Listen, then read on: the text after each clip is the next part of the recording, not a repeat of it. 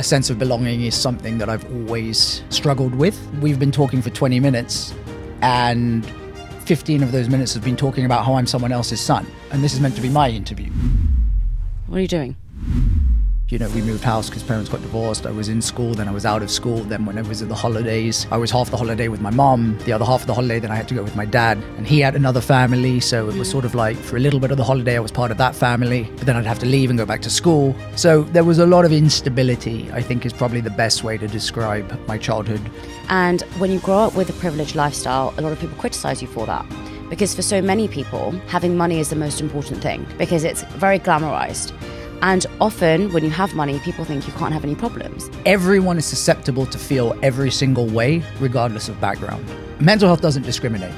Whether you're male, you're female, Hindu, Muslim, rich, poor, whatever it is, everyone is susceptible to feeling certain ways. Yeah.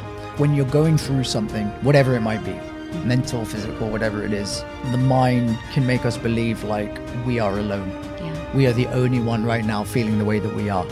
It's hopeless.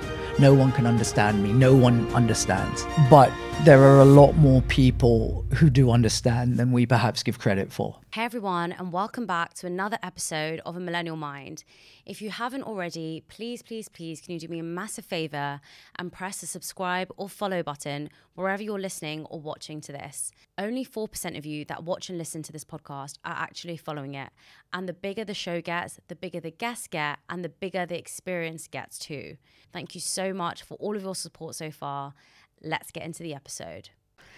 Sid. Hi. Welcome back to A Millennial Mind. I know, it's amazing. I feel so privileged to finally actually be in the hot seat, in the studio. Yeah, properly. We've just done a Zoom call and then we did a book review last year. We did the book review out in the park. I know. And walking around London. And it was freezing. It was freezing and it was a little bit louder. And I remember my hand hurting and being annoyed at you that you didn't offer me the offer to hold the camera. Because you wanted me in the camera.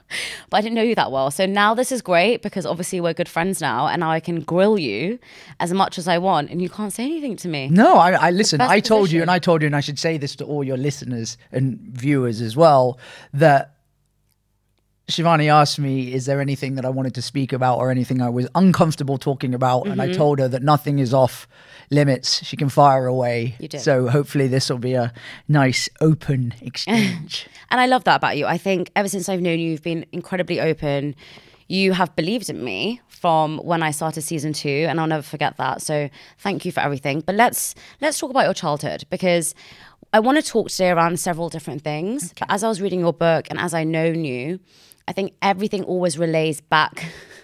Just got to give it a plug, right? By the way, It's right there. It was her idea to put this in there. That is the plug. It is. Can I So just let's say, talk about your childhood. It's coming out again, coming out in February. New publisher. It's now with Penguin. So amazing. Yeah, and so very go exciting. and buy it if you haven't. So let's start with your childhood. Tell me about your childhood. I mean, that's a broad question in terms of. I went to boarding school when I was very young, just before I turned 11, and now looking back on it, right, it's a very young age to go. Okay. So, and the reason I start with that is because I've used to being away from home from a very young age. Okay. And I think that was kind of a reflection of my childhood in general. My parents got divorced when I was young. Before that anyway, my dad was in and out because he was traveling so much for business. He was in India and we were based in the UK. So there was him coming in and out. So I was either away from him for a while or when I was in school, I was away from both parents. So I guess that, to sum up my childhood, I would say that it was a solid childhood in terms of a material childhood, but it was a very kind of disconnected, detached, but also sort of it was very, there was a lot of sort of like instability. Yeah. Right. Instability. That's the word. In terms of, we moved house because parents got divorced. I was in school, then I was out of school. Then when I was at the holidays, I was half the holiday with my mom, the other half of the holiday, then I had to go with my dad, which is something that's common between kids from divorced families. And he had another family. So it was sort of like for a little bit of the holiday, I was part of that family. but then I'd have to leave and go back to school. So there was a lot of instability, I think is probably the best way to describe my childhood. And did you have a sense of belonging? Because I can imagine that's quite difficult. If you're in boarding school and then you're coming home and then you're going to one family, another family. No, I think, at the time, right, you don't really think about these things. Yeah. But now looking back on it and having reflected, I think a sense of belonging is something that I've always struggled with. Mm-hmm. When I was with my dad's family, they all lived together and everything. So I was just kind of like coming in and out. Yeah. I felt I wanted to be a part of that, but I never was. Mm-hmm. I think then when I moved to India for a couple of years after university to work, even though my origins are Indian, family are Indian, I still felt like an outsider in India. I felt like I didn't belong. Mm-hmm. And now actually, like with the career path that I've gone through, acting and stuff like that, is the first time that I actually feel like a sense of belonging. And I remember reading something in your book, which I found really interesting, because there are a lot of people in the world who grow up with privilege. And when you grow up with a privileged lifestyle, a lot of people criticize you for that. Because for so many people, having money is the most important thing, because it's very glamorized. And often when you have money, people think you can't have any problems. And people say this a lot of the time. Like, if you had all the money in the world, you would understand that we still have problems, coming from people who do have money. Now, reading your book, you say this a lot, that when you were growing up, you felt you could never express how you were feeling because you grew up with such a privileged background. So people would say, well, what do you have to worry about? You're blessed. Yeah, I think that's definitely, and that's something that I've tried to hit on in my book, that it's got nothing to do really with money or anything like that. Everyone is susceptible to feel every single way, regardless of background, right? Mm-hmm. Like mental health, let's just take for example, and things that I've suffered with. Mental health doesn't discriminate. Mm-hmm. Whether you're male, you're female, you're Hindu, Muslim, rich, poor, whatever it is, everyone is susceptible to feeling certain ways. Yeah.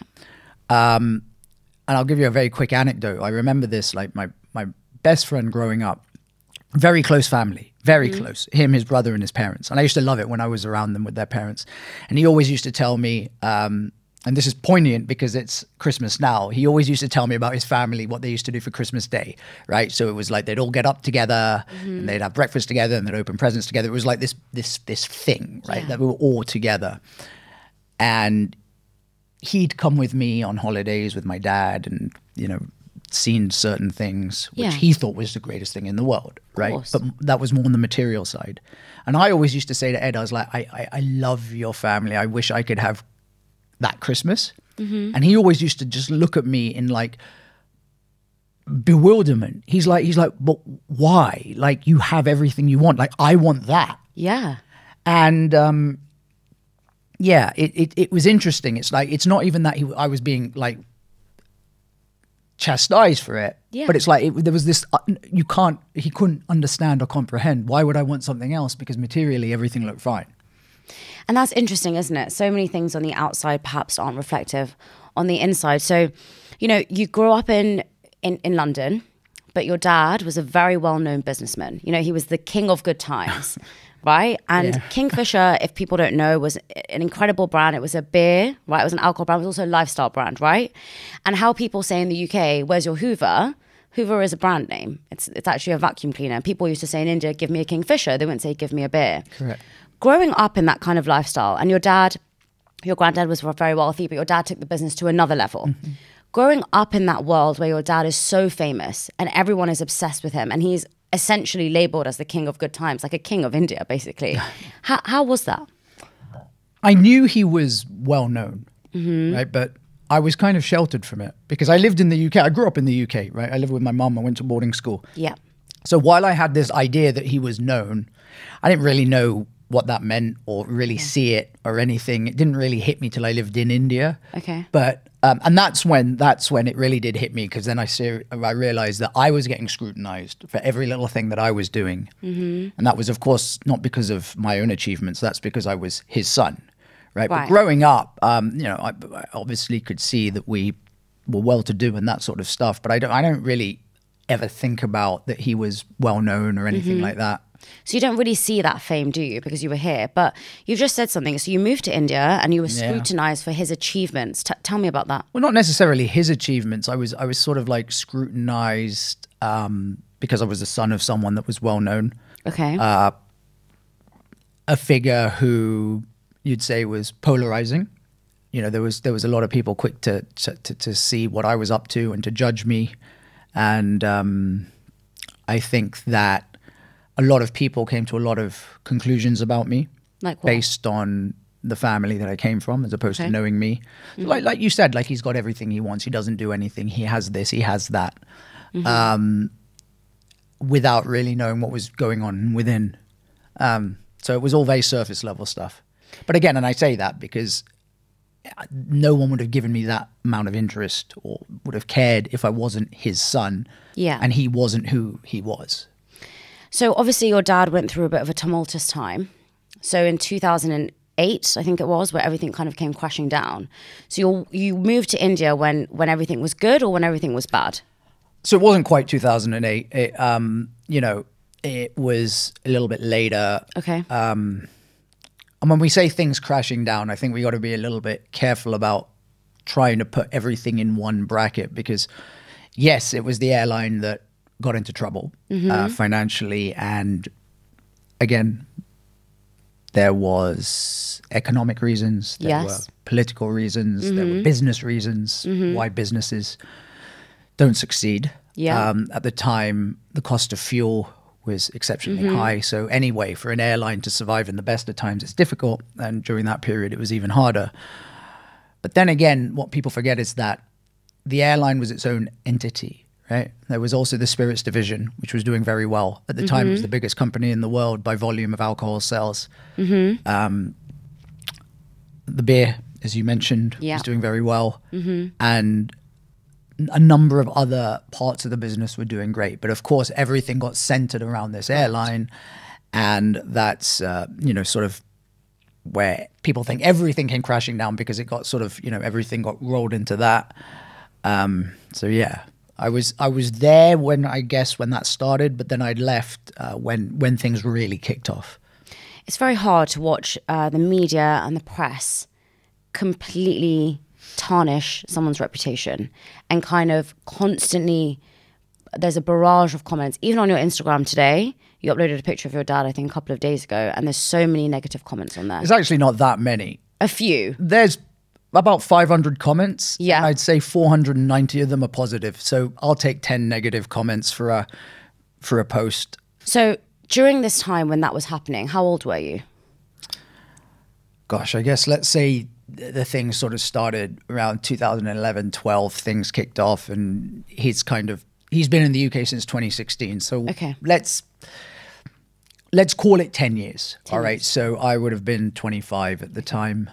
Young. Yeah. Young, but not a child. Yes. And I tell you, I feel blessed that social media didn't exist when I was a child. Just in general, I mean that's this could be its own discussion about, and I'm actually very interested in seeing just the effects on social media on kids growing up. But anyway, that's beside the point. I think initially it was very hard. And it's still hard, don't get me wrong. Like, someone says something negative about anyone I care about, right? Whether it's my dad, whether it's you, whether it's anyone, I'm going to get upset, because that's the sort of person I am, right?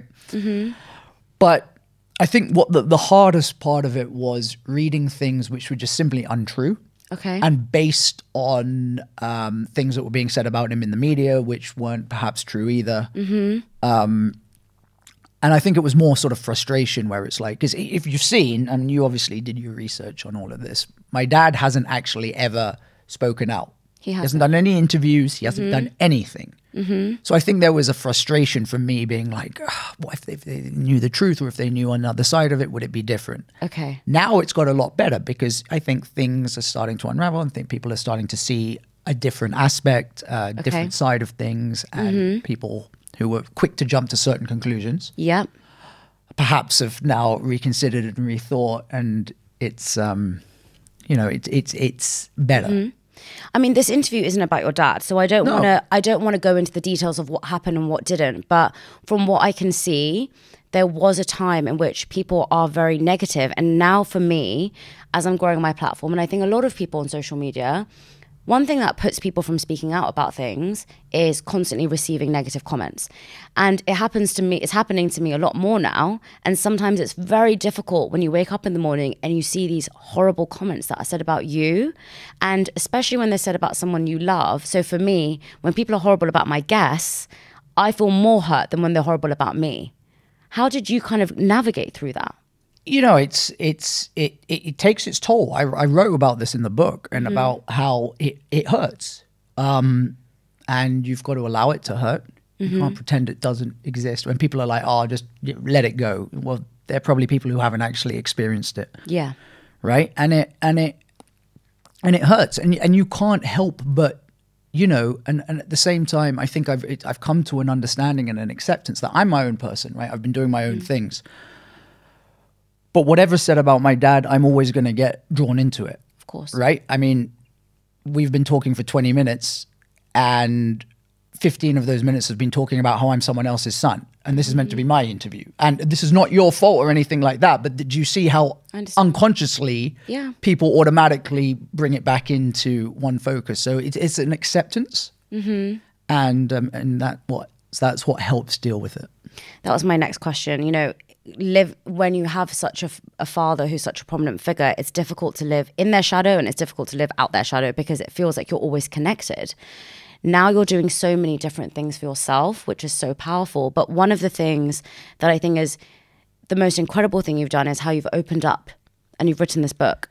Yeah, the book. Tell me about that journey. The book is, I'm very proud of the book because, you know, first of all, writing a book is not easy. And secondly, I'm proud of myself for being so open. But really where the pride comes from is from the amount of people that have messaged me since it came out being like, thank you so much for writing it. I could resonate with it. It helped me in different ways. And knowing that you've been able to do something to contribute in a positive way to society and touch someone else's life, there's no feeling like it. And you get it. You're doing these podcasts and you know, I'm very proud of what you've been doing. And as you said, I've seen you since the beginning kind of your journey and how you've grown. And, you know, it's not easy. You're a South Asian woman, right? It's not easy. You're talking about topics that our community and culture doesn't necessarily talk about. And I went through the exact same thing with the book, right?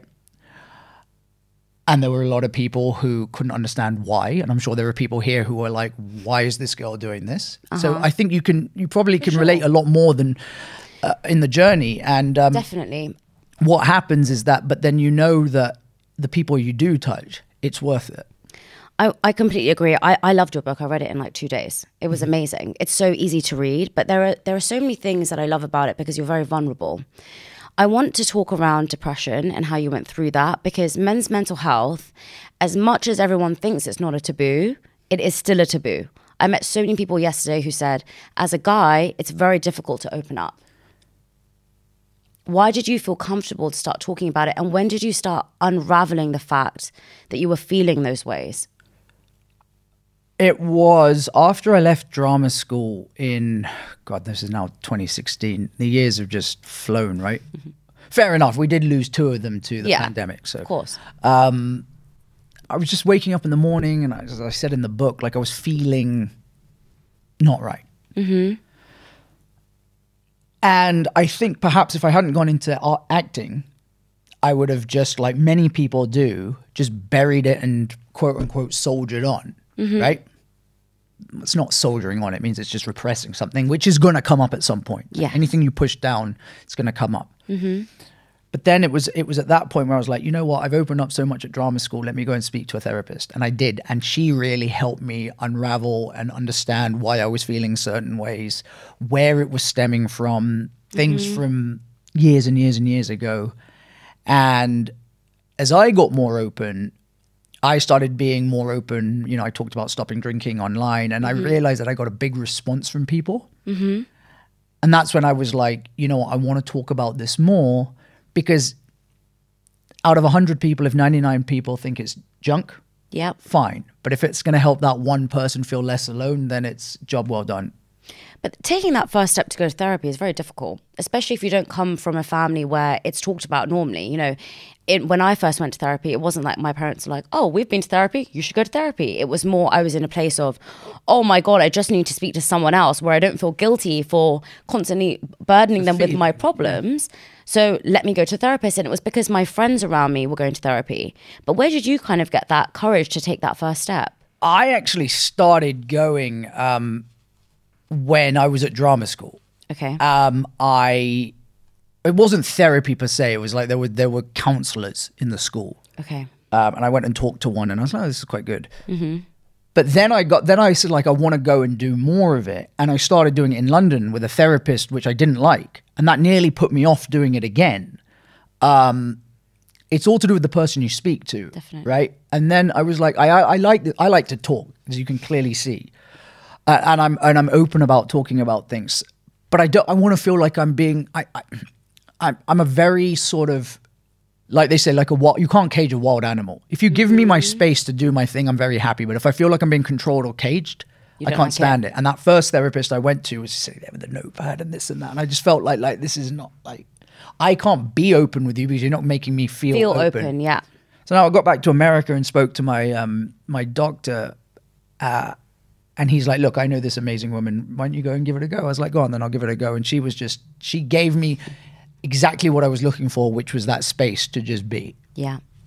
So you kind of went through depression when you talk about this a lot in your book.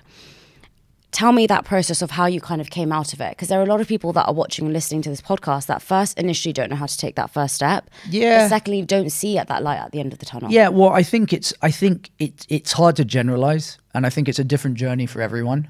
Mm-hmm. And a lot of the time, well, for me, coming out of it was first of all, you got to accept it. Right. Most of the time, why we're in so much pain is because we have this civil war going on within us. Mm-hmm. We feel a certain way, and then we tell ourselves we shouldn't feel a certain way, and then it's back and forward within us. Yeah. Right. And that's the guilt you talk about. It's guilt. It's a number of things people feel like why they shouldn't feel a certain way, or they can talk themselves out of it, or snap out of it, and all that stuff.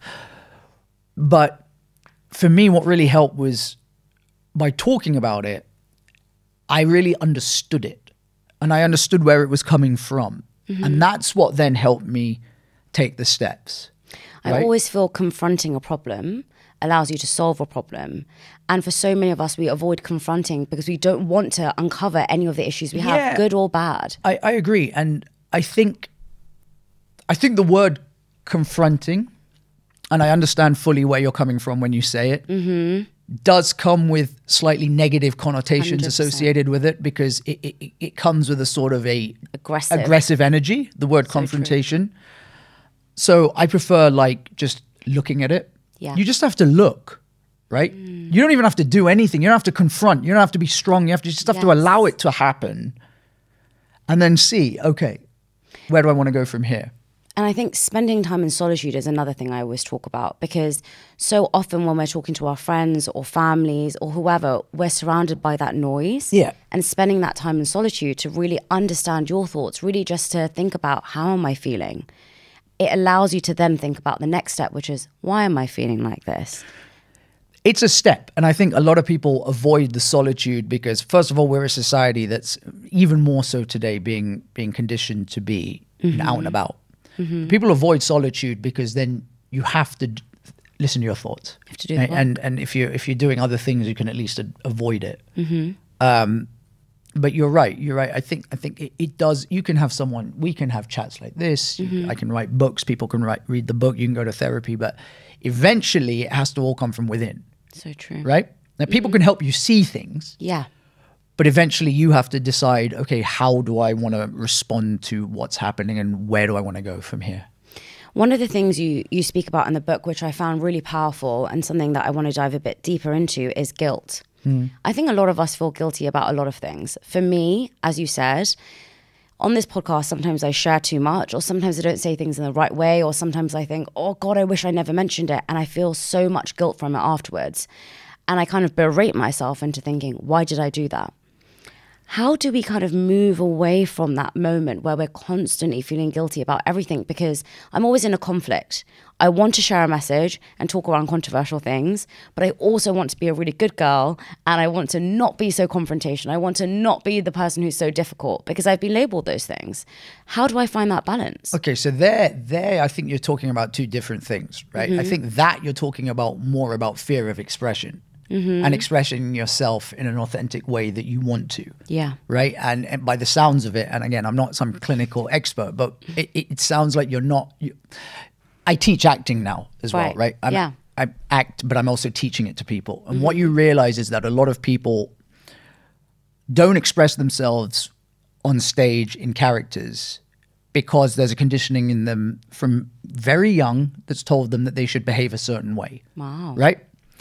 Now, South Asian girl, you would have been brought up, whether they were instilled into you or whether they were there, you would have been brought up in a supposed structure. Correct. What you were meant to do, what you should be doing, how you should get married, la, la, la, la, la, right? There's a system, quote unquote, a system that... Now, breaking out of that system, it's uncomfortable. Yeah. Even though you might know it's the right thing to do, Yes. it's uncomfortable because we as human beings, change is scary, right? Change is scary. You know, if Shivani sits here and just plays by the book and doesn't say anything and just, doesn't poke the bear or anything like that, everything's going to be fine. Yeah. But then there's a part of you that's like, I want to be that. I want to ask the tough questions. But what's scary about that is you don't know what the outcome is going to be the other side. You could have 1,000 people clapping you, which you probably will, but there could be others. And it's the unknown which is more scary. And it's almost when I say something that's a little bit controversial, and I say, gosh, the comments are hard, people will say, well, what do you expect? Well, you're asking for it. You're asking for it. You also have to... see, here's the thing, right? And this comes to anything in life. This comes to art. It comes to this. It comes to anything you do. Your relationship, romantic relationship, parent relationship. You have to kind of figure out who you want to be, right? And commit to that. And when you do that, it's going to feel uncomfortable, and there will guaranteed be people who make you feel like you're doing the wrong thing. Why? It's because they didn't have the courage to snap out of it and be themselves, right? You're so right. There's no one path for everyone, right? Everyone you can be whoever you want. And it's interesting you say that because I ran a workshop yesterday around goal setting, and I said to everyone, once you figure out your why, it doesn't matter what everyone else says. It's like I did a clip around homeless people. And even though I didn't articulate myself in the right way, even though I didn't say the most perfect line, because again, this podcast is a podcast, not a speech. At the end of it, even though 90% of the comments were negative on this platform, I said, but I did it with the right intent. And I'm okay with that.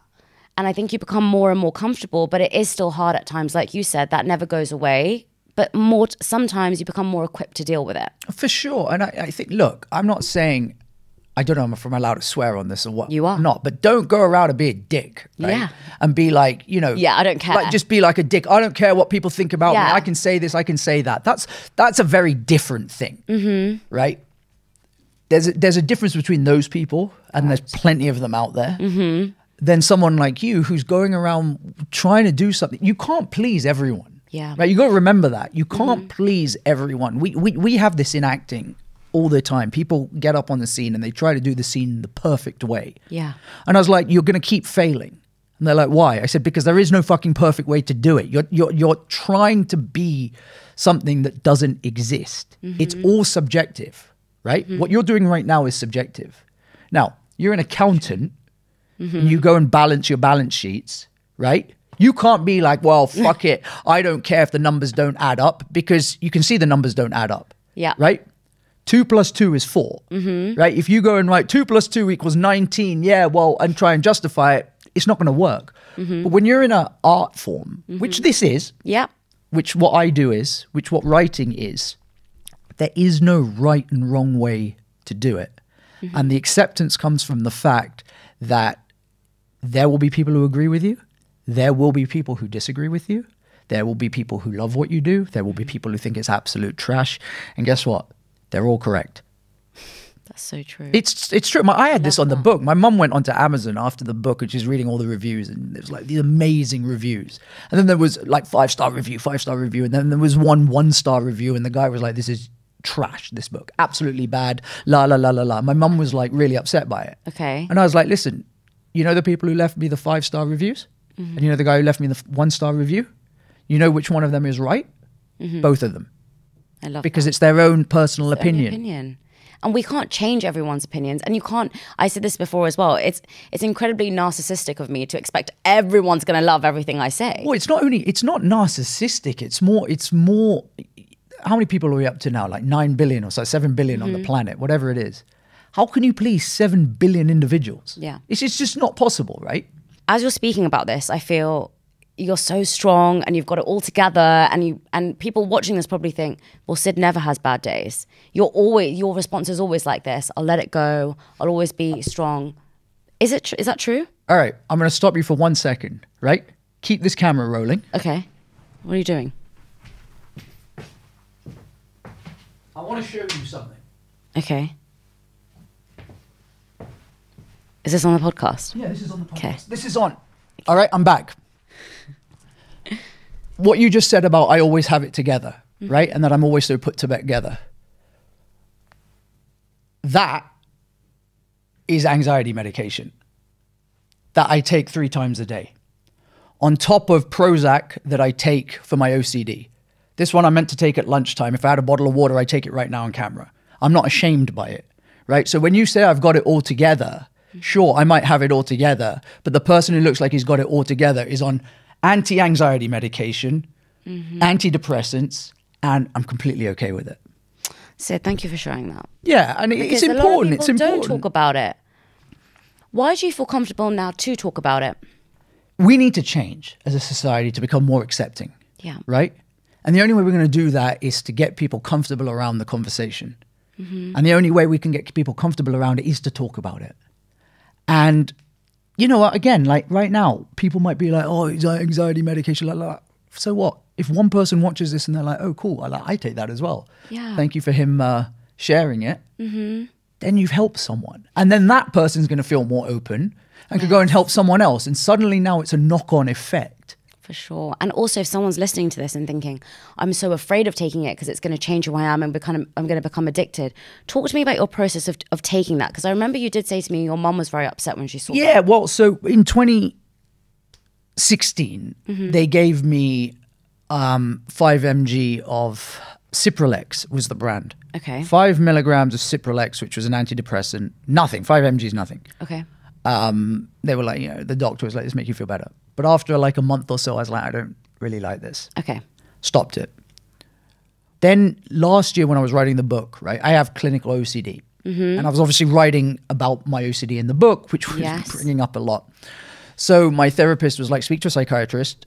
And they gave me Prozac, which again is another type of antidepressant. So you've got Cipralex, Prozac, fluoxetine. Okay. So fluoxetine is the general name for Prozac. And, you know, there's different types, but all do the same kind of thing. And different things work for different people. I was on 20 mg. Then we went up to 46. I think I'm on 60 mg of it today. Okay. Not because I'm depressed, but it's because it helps with the OCD. So antidepressant medicine and OCD medicine, it helps the same thing. I have no problem taking it. And, you know, for those of you who know me watching this, know that my dad's going through some stuff right now. It's been a pretty difficult last 3 months. I've had various people in my life pass away and it's been a lot of stress. So that's why the psychiatrist said, give me this and said, take this for a bit. It might help. The name will come to me of what this is. But I forget. If it comes to me, I'll tell you. And I take it because I'm like, it makes me feel better, right? And you take your vitamins in the morning, right? If you got a headache, you're not questioning popping a Nurofen, right? So why would I question taking these meds if they're actually doing their job to help me feel better? I think some people... And helping me. I think some people are very hesitant to take anti-anxiety medication or medication surrounding depression because they think they're going to become addicted on it. And I remember speaking to my friend about this and she said, in those moments, you feel like you cannot get out. And if that medication helps you feel that you can, she was like, I came off it after 3 months because then I felt ready to come off it. But it doesn't have to be that you take it forever and people have this fear of it. It doesn't have to be that you take it forever. It also doesn't not have to be that you take it forever. I spoke to my therapist about this. I was like, this works for me. Should we think about moving on? She's like, listen, there's no harm. You can take this for the rest of your life. And as far as I'm concerned, right now, I'll keep taking these pills for the rest of my life. Now, I do want to say, because I know we're going to have people who say this, who watch this, oh, well, not everyone's got access to antidepressants. It's expensive, la, la, la. True. Okay. And I understand that people don't sometimes perhaps have the same access as we do to healthcare and stuff like that. So there are a lot of other ways, meditation, yoga. I talk about this all in the book. There are other ways you can help yourself if you're either hesitant to go on antidepressants or if you don't have access to them. Yeah.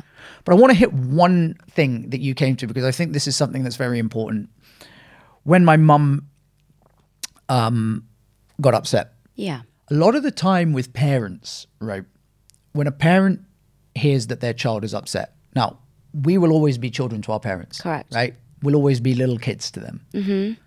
When a parent hears about something that the child went through, like if you talk to your parents and you're like, when I was 10, 100%. I felt this way. The reason they get defensive about it is not because they don't care. It's because they see it as a black mark on their parenting. So true. So they take it personally, being like, oh, well, what could I have done better to have made him avoid being on antidepressants? And what it is, it's like, it's actually not about them. Of course. But they take it personally and see it as not even an attack, but like as a failure on their parental responsibilities. I love that reflection. It's so powerful because even if I talk on this podcast about I was really struggling through this time, my mum's like, you didn't talk to me about that. Why didn't you talk to me about that? And I always say to her, but you can't see that as it's your fault. But they do. And I think that's a very mature reflection to have, because not a lot of people understand that. And they mistake that with their parents aren't supporting them or their parents don't believe in them. I had the same thing with my dad. My mum is always from a young age been like, you're so amazing, you're so amazing, you're so amazing. And my dad's always been the one that's like, prove me wrong. And for so long I was like, why don't you support me? But he's protecting me. And I have to remind myself of that. He's protecting you, and he's also supporting you in the way that he knows. Correct. Right? Which may not necessarily reflect or align with us. So right? People believe that, again, written in the book. This is all shameless plugs, but you know, it is true. good. It's true though. It's like we're different human beings, you and me. Right? We've got quite close as friends and whatever, but we still have differing opinions. Of course. And that's normal in friends. People have this belief, especially in the Indian culture, that family is everything. Blood is thicker than water. Fair enough. Fair point. But that doesn't have to mean that you agree or see eye to eye or share the exact same values as every single person in your family, including your parents, because you're different people. Now, your dad might have a specific way of encouraging you. Correct. But that's not the way that Shivani wants encouragement. Yeah. Now, that doesn't mean you're wrong. It doesn't mean he's wrong. It's just from a different way of looking at things. Right? And communicating that is important. We talk around the love languages. I think we should also have that conversation with other people apart from our partner around the love languages. I spoke about it previously on this podcast. But as you were just speaking around family, and you don't have to agree with everyone and everything, you talk a lot in your book around setting boundaries. And, you know, one of the things that I love about you is you're always there to listen. But often when you're there to listen, a lot of the time, people feel like they can offload their problems on you. And given this podcast and given this role, I feel like a lot of people think that they can do that to me even more. And sometimes it can feel really overwhelming because I'm so grateful for everyone that supports me. But unfortunately, I can't be an on-hand therapist that replies to everyone's DMs every single day. How do you set those boundaries with the people that you love? So to be honest with you, I'm actually terrible at setting boundaries. You know, I want to be there for everyone. I want to help everyone to my own detriment at times. And, you know, I feel like that's my best quality. Yeah. It's possibly also at times my worst quality. But, you know, what I like is that when people close to me come and confide or they want advice or stuff, what's nice is it makes you feel like, okay, well, I'm a trustworthy person, like they came to you kind of thing, right? But then you have to go back and look at what is your root for wanting to help someone. Okay. So if you want to help someone because you feel like, oh, well, I'm better off than them and I'm privileged and they're not so much, I owe it to them. Well, now the root cause of wanting to help them is actually guilt. Does that make sense? Yep. So powerful. Someone DMs you and you want to reply to them and you're like, oh God, if I don't reply to them, I might lose a subscriber. Now your root cause for wanting to help that person is fear, right? Yep.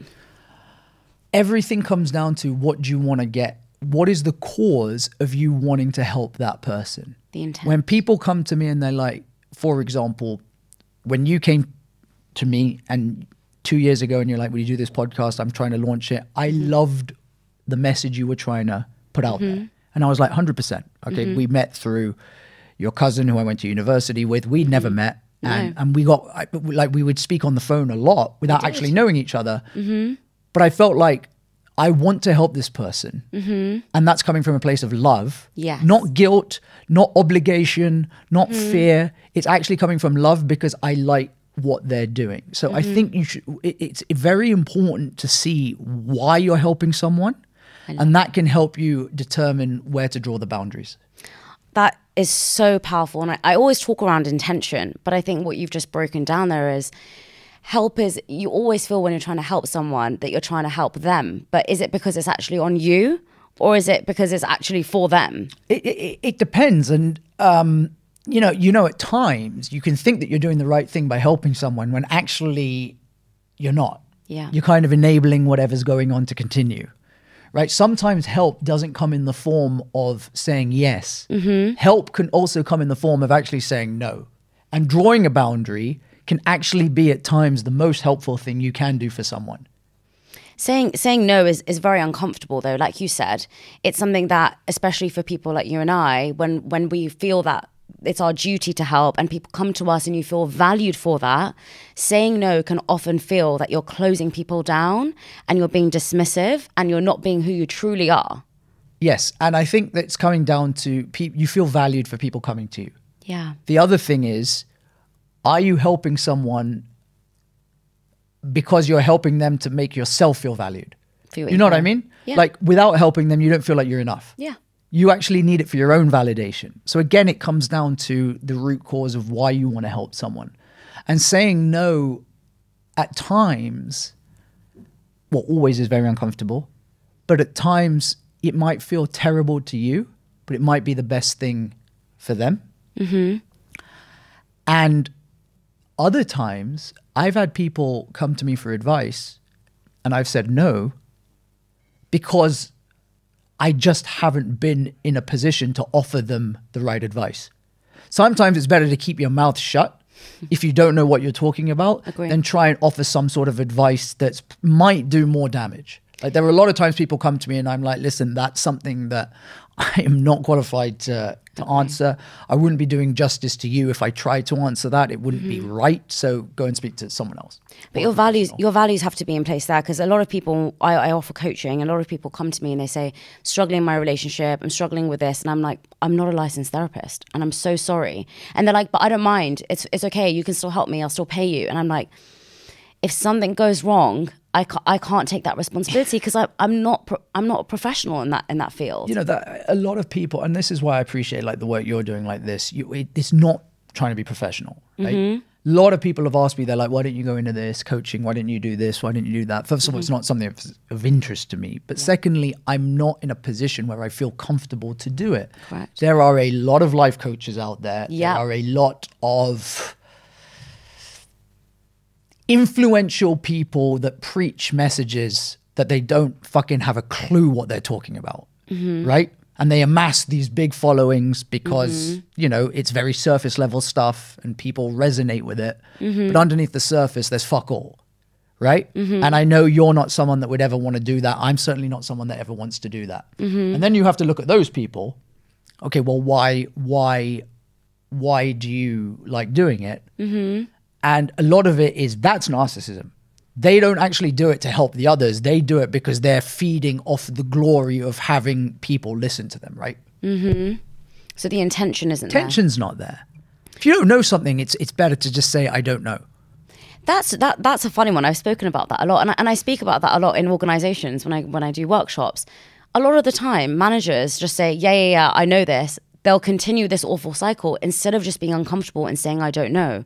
Why are so many of us afraid to not say that we know everything and we're the gurus and know every single thing in the world? Because it's vulnerability, right? It's vulnerable. It's human nature. Mm-hmm. Now, I don't know what it's like in the younger generation, right? Yeah. Maybe that's been different, but it all comes from that showing like it's control, right? The minute you say, I don't know, you're technically out of control. So true. And when you feel out of control, you feel vulnerable. Mm-hmm. When you feel vulnerable, you feel scared. Well, most people want to avoid feeling vulnerable, so they'll pretend they're in control.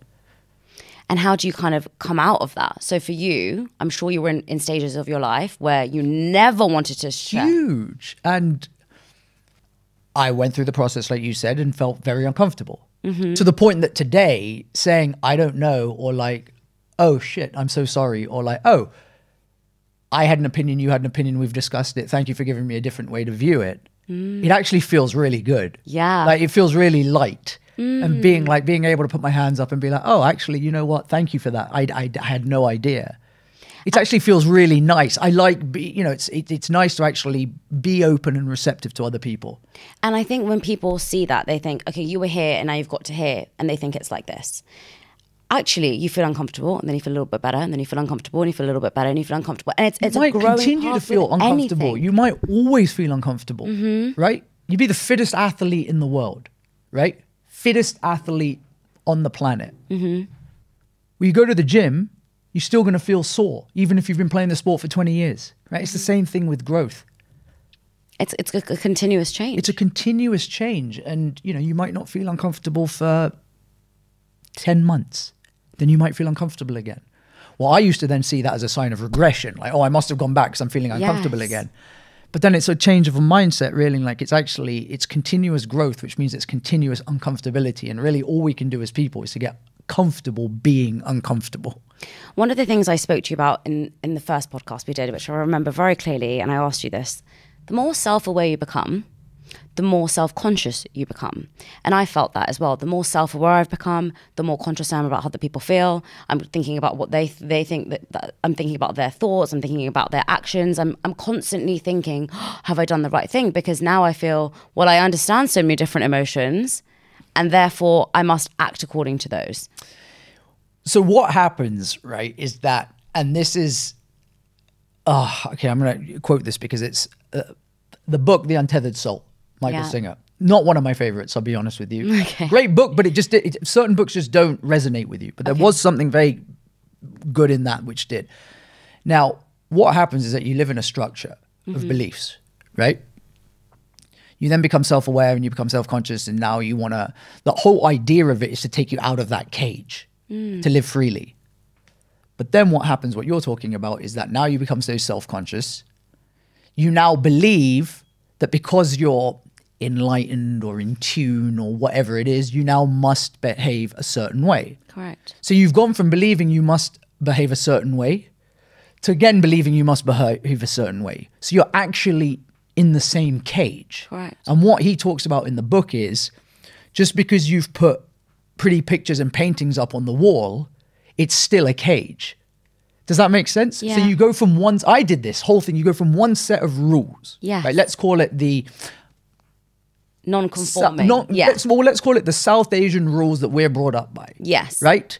You should do this, family first, do this. Shivani, you should be married by this age, you should be doing this, rules. Mm-hmm. When you become self-conscious, you become self-aware and like, no, I don't want to follow those rules. Yeah.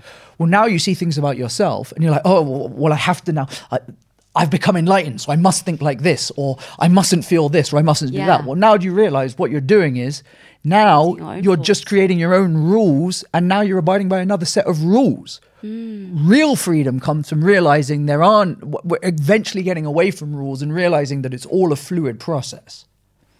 That's so powerful. I remember you telling me that in the first podcast. So thank you. And I will tell you this on that. I want to say is that was about 1.5 years ago, and this is important for your viewers as well. I told you that then, but it was still a mental concept to me. It's only now that I can talk about it because I've actually started living it. And a lot of the time, I think it's important. We understand things as a mental concept. Yeah. But understanding from a mental concept to actually putting it into practice can take years. Yeah. You're looking at years worth of unconditioning, right? The older you are when you start doing this work, the more it's going to take, simply because there's more life in you that you need to change. It's so powerful, everything you're saying. And I think one thing I've really learned from you is just to be so open and free within yourself. And then you'll learn to be open and free with other people. So before we close, what's one piece of advice you'd give to anyone listening or watching this, going through a really, really tough time and thinking, I don't know how to snap out of it? Know that you're not alone, right? I think that's I think when you're going through something, whatever it might be, mental, physical, whatever it is, the mind can make us believe like we are alone. Yeah. We are the only one right now feeling the way that we are. It's hopeless. No one can understand me. No one understands. But there are a lot more people who do understand than we perhaps give credit for. So remembering that you're not alone, there are people out there, should give people hopefully the confidence to open up, go and seek help, talk to people, because you'll find that, you know, there are a lot more people out there who can relate to you than you perhaps think.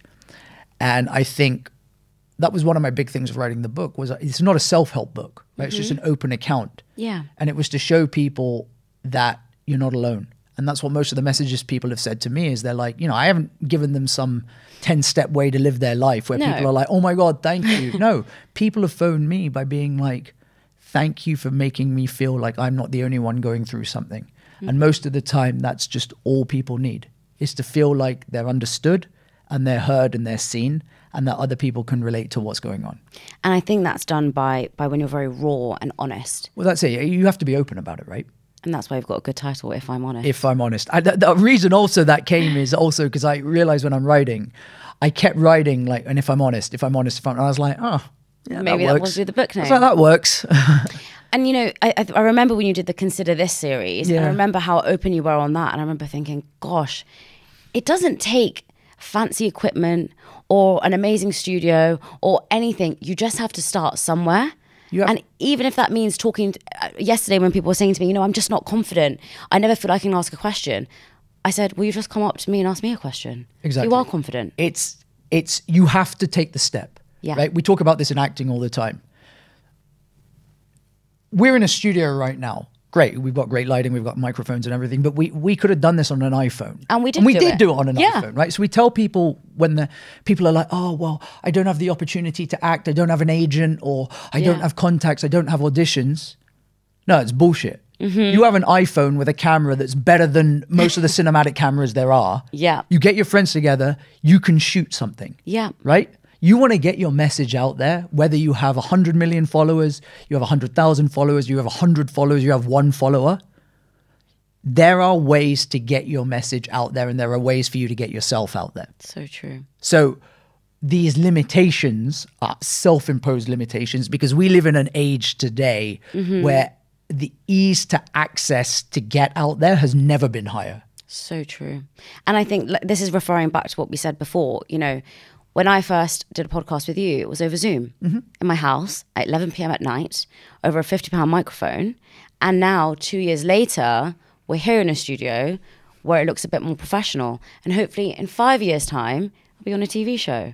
And I think that's the growth that we all want to see everything happen within a short period of time. When I started my podcast, I wanted it to be like this from day one. And I didn't release an episode for 6 months because I remember thinking it's not good enough. But if I didn't take that first step, then I wouldn't be here today. And that's what I want to encourage everyone to do, is take that first step. It may look small right now, but one day all those small steps will make you reach that big step. And all those small goals will help you reach that big goal. Absolutely. And I think what's also important with that is not to have a preconceived notion of how it should look. Yes. I'm not a fan, this is just a Sid thing, of where do I see my life in You know when they sell you where you're going to be in 5 years? Yeah. If I go back now, I've got it all wrong. Yeah, I'm 35 years old. I have no children. I'm not married. There was no universe in my head where I thought that could be possible. Yeah. Right? You talk about in 5 years you want to be on TV. Well, if you're not on TV in 5 years, that doesn't mean you failed. Correct. It doesn't mean that you've done it wrong. It doesn't mean that you haven't added to society, right? Doing it on Zoom a year and a half ago on a £50 microphone, for all we know, might have helped more people than this is going to do in a studio today. So true. Right? So I think it's important. You're like, sure, if it looks like, okay, fine, Zoom to this, to TV's the progression. Yeah. Maybe it is, but maybe it's not. And that doesn't mean that you've failed in what you've done. I love that. I've every time I speak to you, I learn so much from you, and I'm so grateful that we're good friends now. And you always help me with everything. I've called you many times to be like, Sid, I need your help, and whatever time it is, you do always help me. So thank you for coming on again, and thank you for everything. And I'm very excited for the release of your new book. Yeah, well, same one, but being re-released by a new publisher. There might be another one in the works. But I just want to say to you, thank you for having me. And more importantly, thank you for doing this, doing this podcast, doing your workshops and everything. I know it's not easy. South Asian woman, we keep saying this, but it's sad. You know what? Hopefully we get to a society where we don't have to talk about that being something that works against someone. Yes. Right? That's real growth and progress. But right now, it is what it is. And for you to keep doing what you're doing and to grow the way that you've grown is really amazing. I want to say this actually to your viewers out there. I have two friends that you've never met in your life. One of them's a big figure in India. Another one, she's a big manifestation coach out of the UAE. Both of them have put up individually on their story your videos saying best thing on the internet right now. And I was like, how do they know her? And they're like, we don't know her. We just came across her stuff. So that is testament to the amazing work that you're doing. And I'm very proud and happy to help wherever I can. Thank you. Thank you so much. Everyone, and thank you so much for listening and watching this podcast. Wherever you're listening or watching, if you could please press the follow, like, and subscribe button, it would really mean the world to me.